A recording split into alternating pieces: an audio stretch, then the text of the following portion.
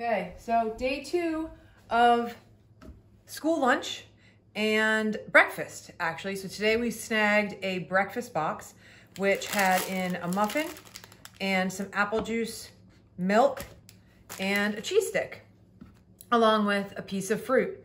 And our lunch today was a sandwich, and let's see what kind of meat they gave us. So there's American cheese and salami and some carrots. So what I'm gonna do with them is I'm going to set aside for now the juice and the carrots and the orange. And we're gonna go ahead and use these 3 ingredients to transform the lunch from just a basic sandwich and cheese stick into a Monte Cristo. So a Monte Cristo sandwich typically has ham and Swiss, but we're gonna go ahead and just use what we have, which is what is inside the sandwich, and that's salami and cheese. So we're gonna choose mayonnaise and mustard for condiments to spread inside. Most people have this in their kitchen. If you don't, you could simply just go ahead and use one or the other if you did not like mayonnaise or mustard. So you don't have to add the mayonnaise in it, but it will add some nice moisture into the inside of the bread. And you don't have to add mustard, but it will add a little bit of interest or zip to it. Now, if you didn't have regular mustard, you could use some Dijon mustard. Here, I'm gonna use mayonnaise on one side of the bread, and I'm gonna put it on fairly generously. And then I'm gonna go ahead and the other side of the bread, put on just a small amount of mustard. Okay, a little bit, because my son will probably eat this and he does not care for mustard. So he doesn't even know what's in there. We won't even tell him. All right, so once I put a little bit of mayonnaise on one side, a little bit of mustard on the other, I'm gonna go ahead and take my cheese stick, because I would like extra cheese. So open that up, and I'm going to create the strings. So I wanna get it nice and stringy. This is gonna help it melt inside the sandwich. So rather than having to shred it on a box grater, we put it inside. Now, if you had some extra Parmesan in your refrigerator, a shaker Parmesan, you can put some Parmesan in there. If you did have Swiss cheese, you could add Swiss cheese to this. If you had more types of meat, you could add in the meat. And I know this looks like a lot, but we want it nice and cheesy and gooey. If you do not want it nice and cheesy and gooey, you don't have to put that much cheese in. And we're gonna close it up, and we're gonna really press it down. So I'm gonna use the same dish that I'm gonna make my egg mixture in, and I'm gonna press with all my might the sandwich down. So I'm gonna kind of flatten the sandwich, okay, make it into a pancake.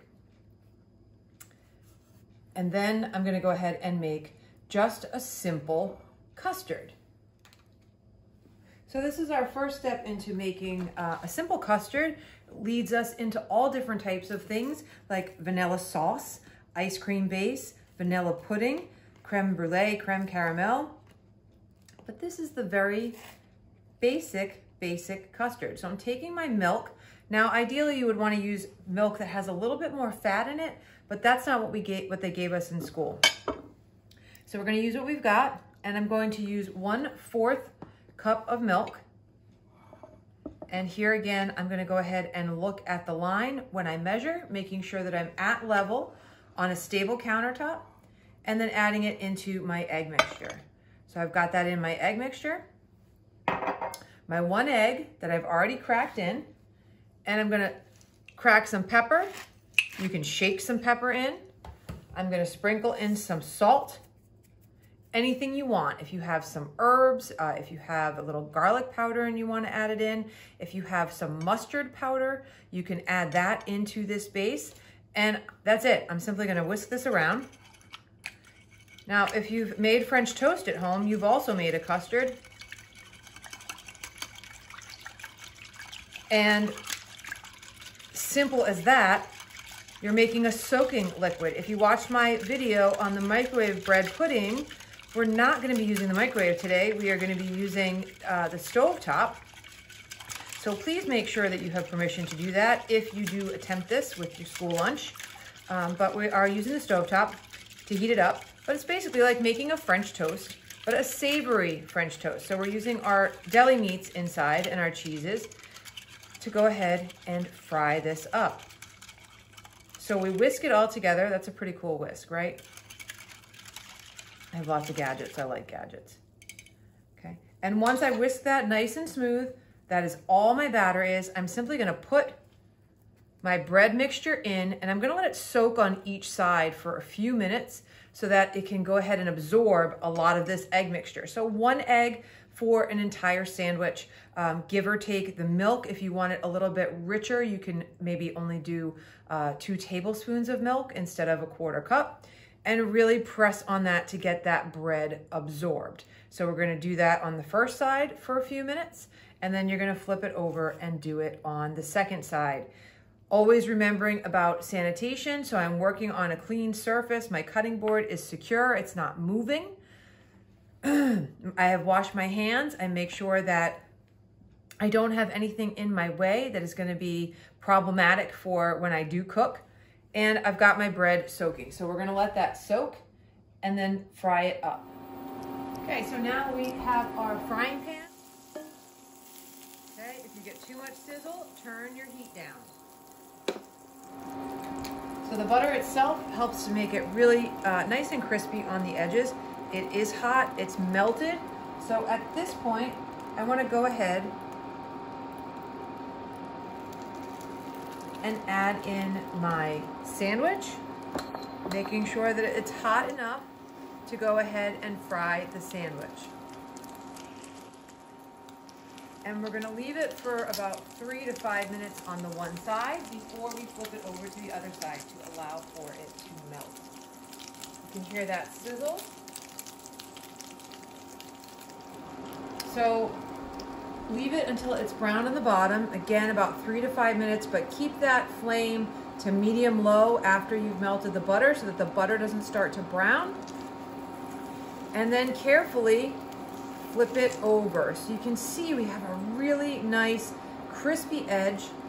You can do this with a regular sandwich with regular pieces of bread if you want to, it doesn't matter. But that really nice crispy edge, I'm gonna push it down a little. You can already see the cheese melting. And I'm gonna let that go another 3 minutes on that side to be able to crisp the other side. And then we'll cut it open and we'll see how we did.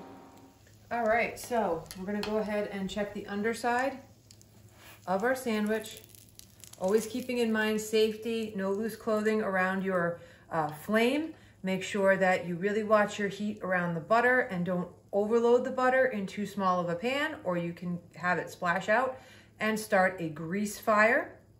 You don't want that to happen. If you need supervision, have a parent or adult handy. Make sure that you get there okay to use the stovetop within the house. From here, we're gonna go ahead and take it off, put it onto our cutting board. So you can't smell this, and you certainly can't taste it, but boy, it smells awesome. So a little bit of an amped up grilled cheese. We've got our cheese in there. If you want it melted more, you can go ahead and finish it in the oven, but I didn't want to have my crust brown too much. And that's my Monte Cristo for school lunch.